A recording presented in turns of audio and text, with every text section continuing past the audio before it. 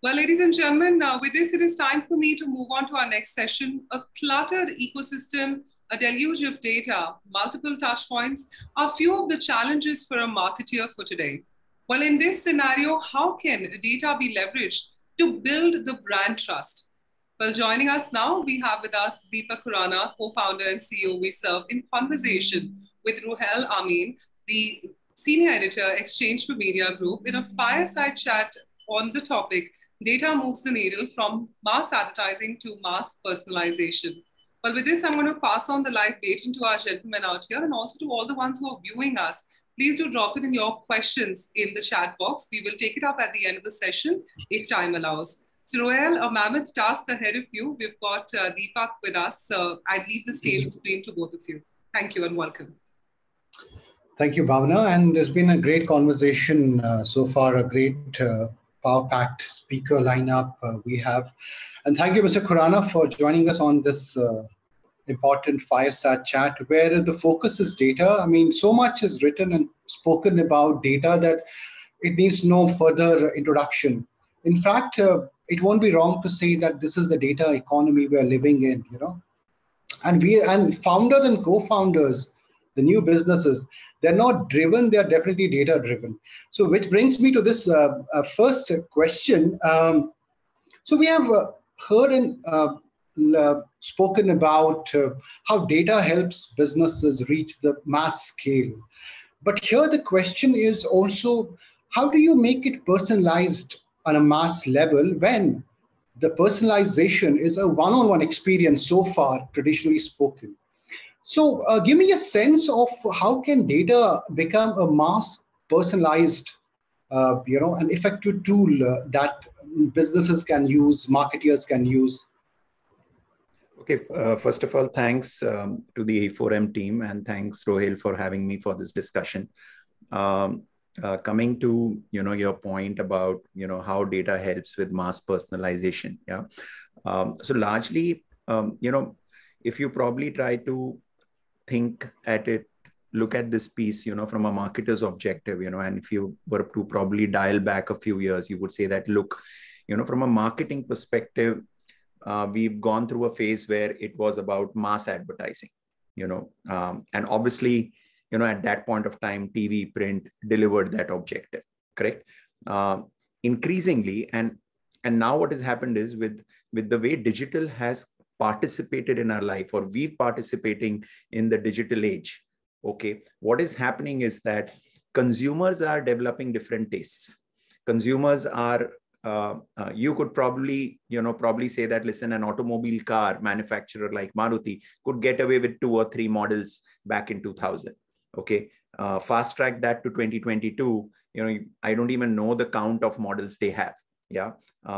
So, and when you go into, similarly, when you go into an apparel store, you go into any particular area, the amount of choices we have is umpteen, correct? So what does all of this really mean? It basically means that I think by and large, we recognize that consumers are different.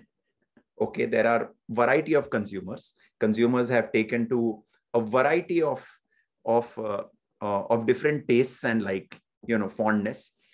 So if the consumers are creating something, which I would say that there are many micro clusters of consumers today. You can't really probably say that, there is one type of customer. Okay, there are so many different customer types. Now, if there are so many different customer types, okay, as marketers, and that's indication, clearly marketers themselves have produced products which cater to different target groups, right? Okay, so in many ways, businesses are thinking about mass personalization. They're thinking about not a single product, but thinking about multi-products for consumers. In the same manner, marketing is also now moving in that direction and really talking about saying that, listen, let's do mass personalization, or let's identify commonality between certain groups of customers which are relevant for this product of the brand, and then try to weave a marketing strategy around that cluster. So I would say that when you're thinking personalization, and when you're trying to say personalization, does personalization mean only one-to-one personalization?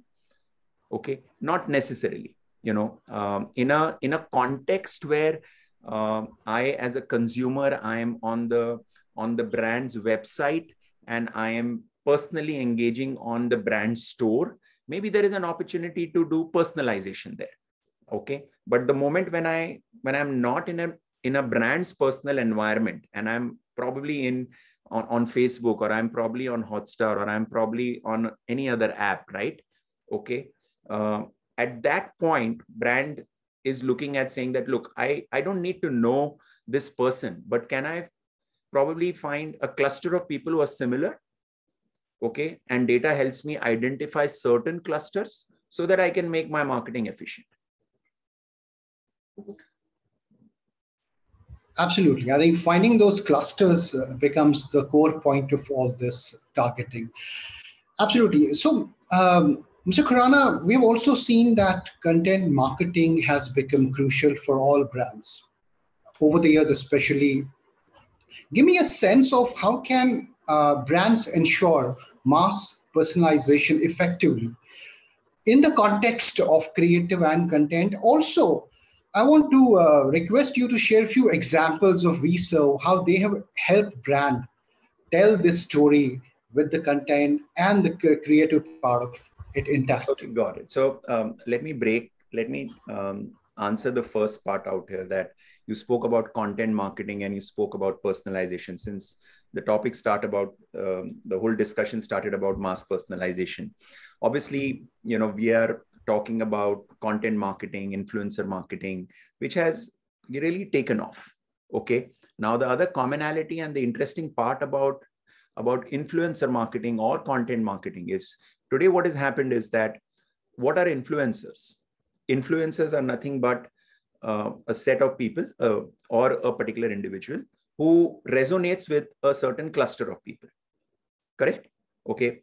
So potentially, say, assume I follow Milind Soman's Insta page. Okay. And probably, I'm enthusiastic and I'm fond of fitness. So probably that is the reason I follow him. Yeah. So in many ways, here is an example where there is a persona out there which has a following of some form, which is having a commonality of interest. Correct? So if a brand believes that, look, they want to drive a message, to people who are enthusiastic about fitness and they want to do some content marketing around them, who is the best anchor? Okay. Or who is the best anchor to take that narrative to the customers out there? So they would probably go ahead and choose a particular influencer of that form, which resonates, with that purpose itself, and try to convey the story via that anchor, right? So now when you're thinking about these influencers, there are so many different influencers which are enabling content marketing today, right? Right. And you take any topic, whether it is food, whether it is finance, whether it is travel, whether it is gadgets, you name it, or whether it is beauty, you have different anchors. It's no more, one celebrity or two celebrity giving out your narrative. Okay. But now today you're also living in a world where there are enough people who can take your story out, or there are enough content creators who now have their own followings, which people can leverage, or brands can leverage. Right.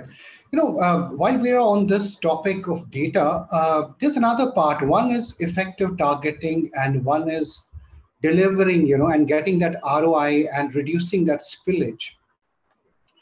How can marketers ensure? Yes. Yeah. How can marketers? Got it. I got your. How can they ensure? Yeah. I probably wanted to even address the second question, the follow-up point about some examples how Vserv has gone ahead and helped certain brands do data-driven marketing. Okay. And your other point, which last point was about really that how can brands really benefit, or how has marketing become efficient for them leveraging data? Right. So I'll answer that for you. So basically, Vserv is a platform, where we have deterministic audience data, and we leverage that deterministic audience data to create audience clusters for brands. Yeah. And we cater to various sectors, whether it is FMCG, whether it is BFSI, retail, e-commerce, auto, consumer durables, you name it. We've created different kinds of audience packages which can resonate for these industry verticals.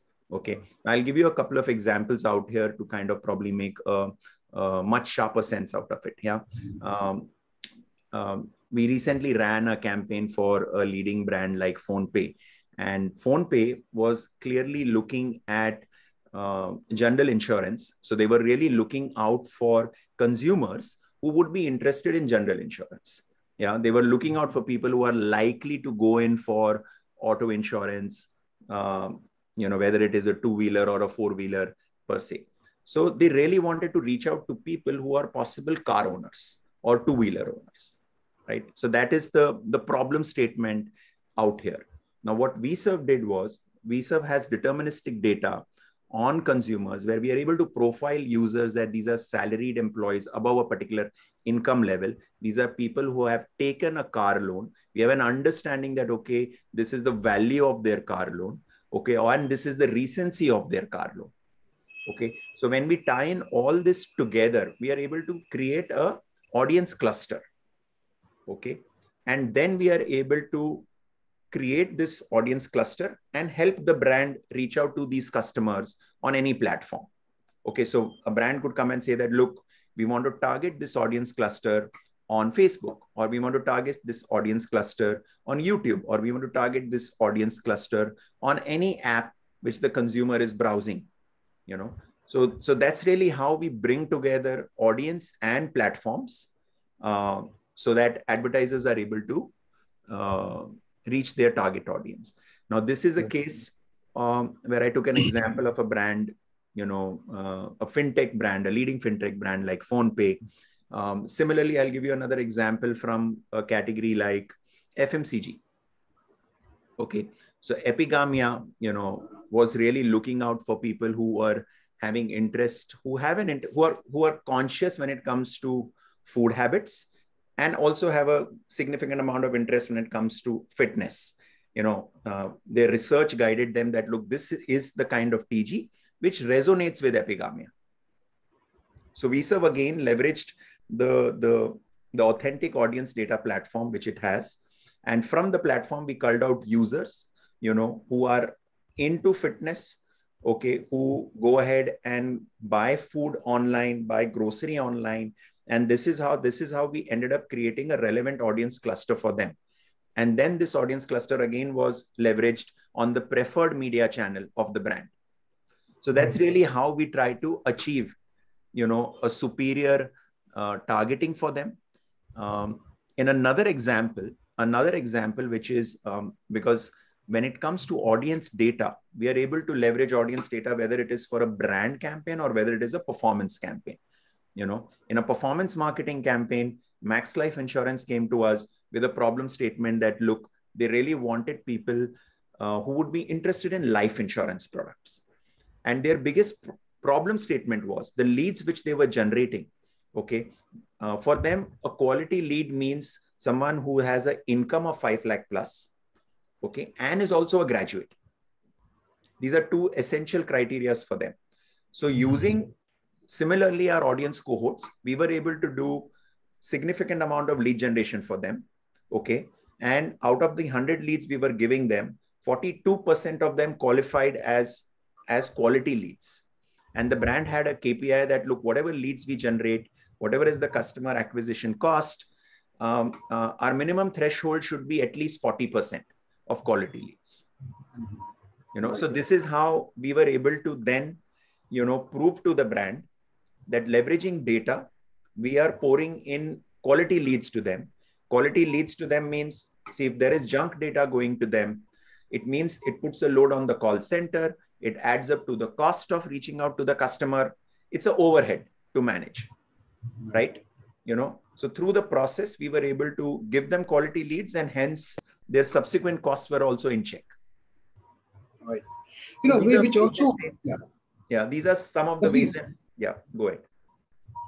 So while you're talking about building those effective data clusters, it's also reducing spillage, of course, the cost. But give me a sense of traditionally how far is the adoption of these clusters in the market. Give me a sense of that. Also, what goes on for a lot of, I'm getting questions already, on this conversation. Some are asking that how do you ensure that these effective clusters are built? What goes into it? A little bit of that. How is Vserv's approach, different from the rest of the players in the same domain? No, interesting. So basically, so if you look at, let's say that, from when you're talking about data-driven marketing, okay, when you're talking about data-driven marketing today, if you look at the digital landscape, okay, in the first phase, and I want to probably just say this, that data-driven marketing is not a new phenomena, okay, because digital is about data right from the very beginning. It's just, and obviously in the first wave, large players like Google and Facebook, okay, because, if you look at the whole digital adoption, the way things have evolved in the advertising world or even in the consumer space world, okay, you had large platforms, you had few platforms who had the reach. Consumers were spending significant amount of time with those platforms, and hence those platforms had the advantage of consumer insights or consumer data. Fair enough? Yeah. Over time, what has happened is that you and I are not just on a Google or a Facebook, correct? Okay, we are going and spending time on OTT platforms. Today, if we want to take a personal loan, we are on a personal loan app, right? Tomorrow, if we are looking at, buying food from Swiggy, so we are on another app. So in many ways, the consumer is leaving breadcrumbs, okay, of their deterministic data at multiple places. Fair enough? Are you getting the flow there? Absolutely. So what Vserv does is that the Vserv DMP, goes ahead and partners with such organizations, okay, where we have deterministic understanding of consumers. These are platforms who have their first party data. They partner with us, and we are able to then build profiles, okay, from a variety of partners, which we call deterministic audience profiles. And that's how we are able to create a crosstab, okay, of a relevant audience cluster. Right. Okay, and then leverage it from a marketing perspective.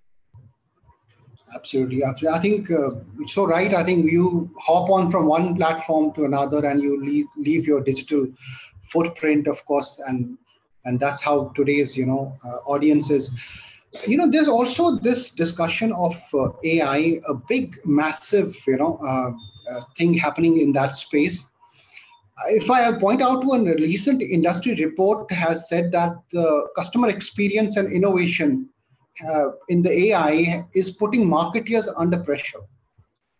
Now, how far is this true? I mean, what are your thoughts on it? Is it happening? Is the AI conversation becoming so big that it's stressing out marketers? No, I don't think anyone is getting stressed out there. I feel that it's a great time for a marketer, for people like us, for the entire ecosystem, because what is happening is that we are all pushing boundaries and trying to bring in more and more technology and efficiencies, into every part of our lives, right? Okay, and obviously these are tools. When we spoke about cloud computing, or when we are speaking about AI, when we are speaking about data, okay, these are nothing but tools or tools which are available to the marketer, whether it is the marketer themselves building it out, or whether there are partners like us who provide an end-to-end stack to them. Yeah. So I don't, in the first place, believe that someone needs to stress out there. Yes, it's a great time where the whole ecosystem is participating very, very actively. Okay. And such efficiency, when it is brought together and executed well, okay, finally goes ahead and says that, like, all of this put together is helping a marketer or a business generate a business outcome. So I think that there is a need. I would just probably say that the good part is that today, maybe some people are under an artificial pressure, to do things very quickly. Okay. But I would out of time, and obviously, we are also in an ecosystem where quality talent is limited. Okay.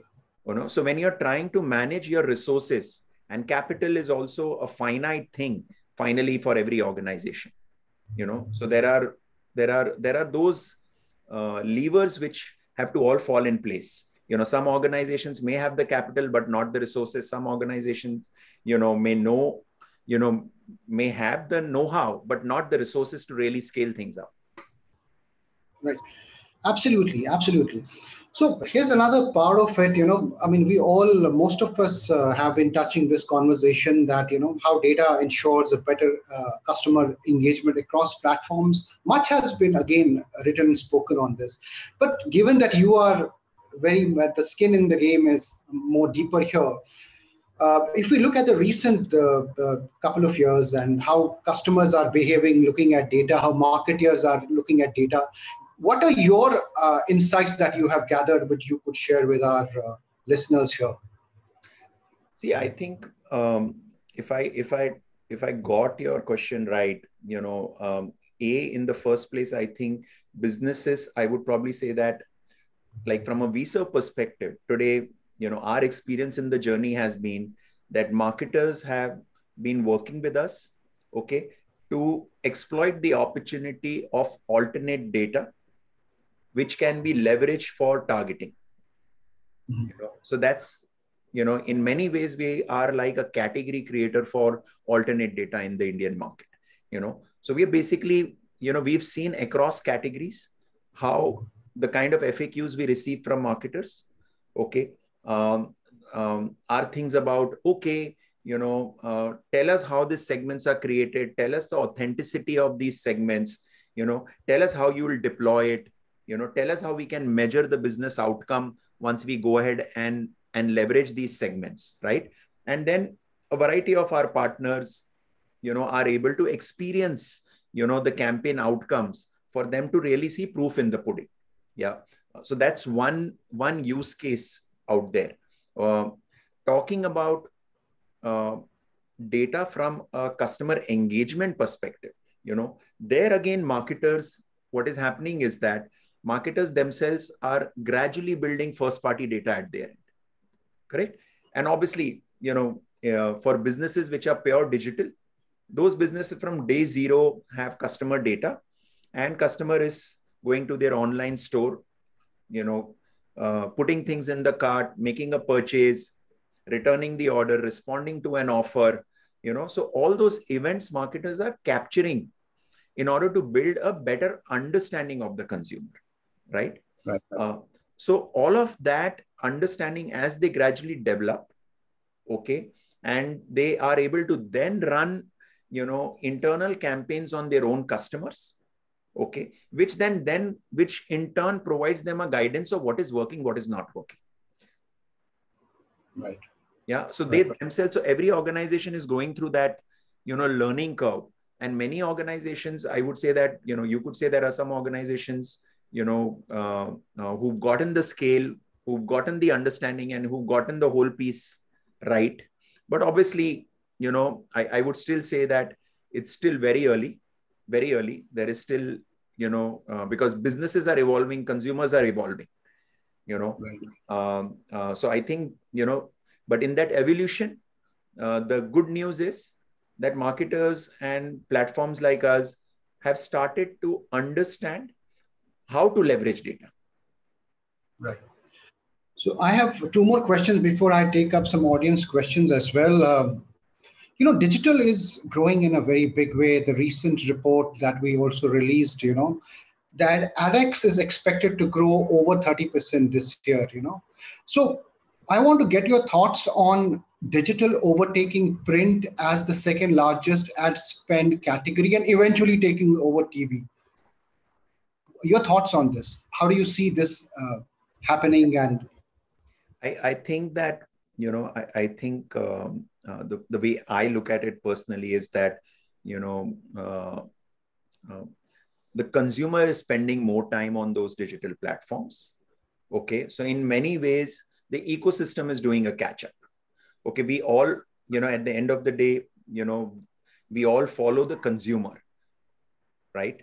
And if the data is giving us a guidance that consumers are spending disproportionate amount of their media consumption time, okay, on digital, hence for those reasons, the ad dollars are going to shift towards digital. Okay. So I think, as far as India is concerned, we would look at India holistically and we would say India is Bharat 1, Bharat 2 or Bharat 3, correct? And all these trends would, when it comes to digital adoption over print, TV or TV adoption over digital, all of this is like fairly heterogeneous and operates at, different scale in different parts of the country, right? So so I don't think, I think the good part is, I would say that clearly, the good news is that digital at least is now at scale, significant amount of scale. Okay, whether it is video consumption, whether it is content consumption, okay, it's at a massive scale right now. And obviously, if people want to capitalize on that, clearly, people are finding ways in which how digital can deliver to their marketing objectives. TV will continue to have, I would say that, TV continues to play a good role, an important role, and will continue to play an important role. I think from a media perspective, I just probably feel that, TV will be a strong participant in the ad dollars. And obviously TV and digital would probably be, going head to head when it comes to split of ad dollars. Absolutely. So which also, while there is a lot of growth and we know that digital is growing and going to grow further, but the next level of growth is, what will fuel that growth in your view? What are the particular trends that would fuel that growth? See, I think, already there are a lot of existing trends at play, so when you look at digital, obviously, the way the payment ecosystem, the digital payment ecosystem has expanded in the country, the content consumption, the smartphone devices, there are lots of macro trends right now at play, lots and lots of macro trends at play. Okay, so all of this cumulatively, is a driving force. So I think already it's a very, when you're looking at consumer habits 3-4 years back to, when you compare the consumer habits 3-4 years back to 2022, we already talking like significant amount of shifts, right? You're talking about OTT consumption, when it comes to long format content consumptions, that's gone through the roof. When you look at even sectors like education, the adoption of education online, again, is a huge shift in the consumer behavior, right? Okay, so there are many such examples out there, where we are talking that many of the essential discretionary or entertainment-led needs of customers or shopping, are gradually moving in the digital world. So as all these macro trends are at play, okay, I think we are now at a place where what you say that we are in a very, very hyper growth stage.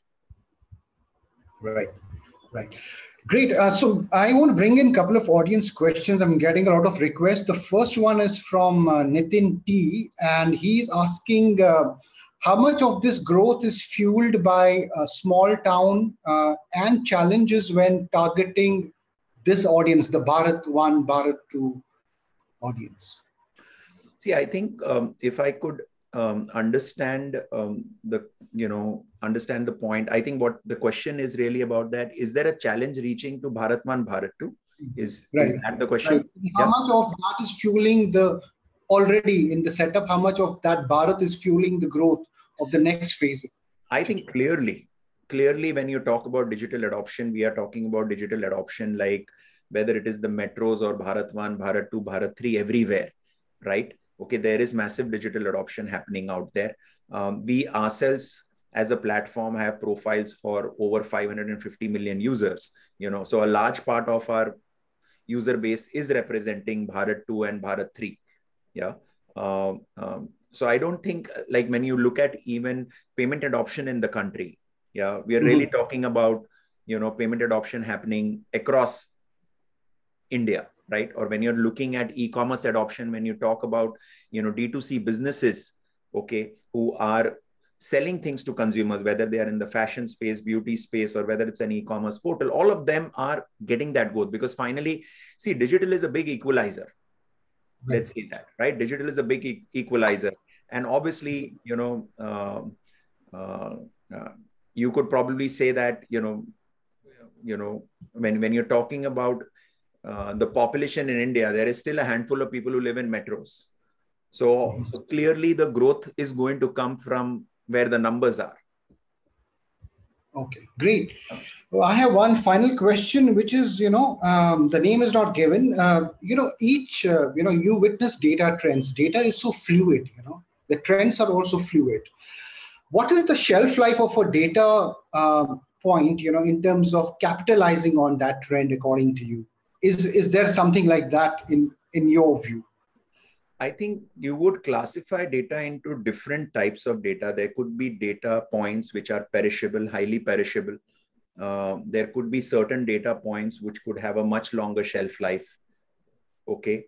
So you would say that, okay, fine, finally from a marketer perspective, someone looks at the demographic profile of a user, someone looks at the life stage of that user, and then someone looks at their shopping behavior, correct?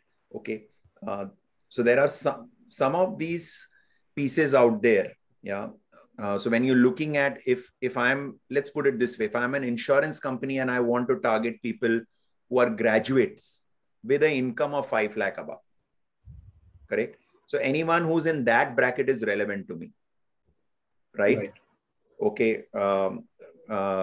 So anyone which is an edtech player, if Byju's is an edtech player and they want to target parents, so then they're really looking at a mix of demo profile. Then they want the right affluence profile. And they also want to know whether, this person out there is digitally savvy to make online transactions or not. Right. So I would say that whenever we try to look at data, we just have to look at the context and say that, whether I'm leveraging perishable data or whether I'm leveraging some data points which have a longer shelf life. Right. Absolutely. I think there's a lot that lies, in this conversation. But however, we are short on time. So I have to really thank you for taking out time and sharing those deep insights. And of course, the small screen is the place where the big data is coming from, and it will keep coming. But thank you so much for joining us on this Fireside Chat. Thank you, Mr. Khurana. Thank you so much. Yeah, thank you. And thank you. Thank you for having me. Yeah, bye.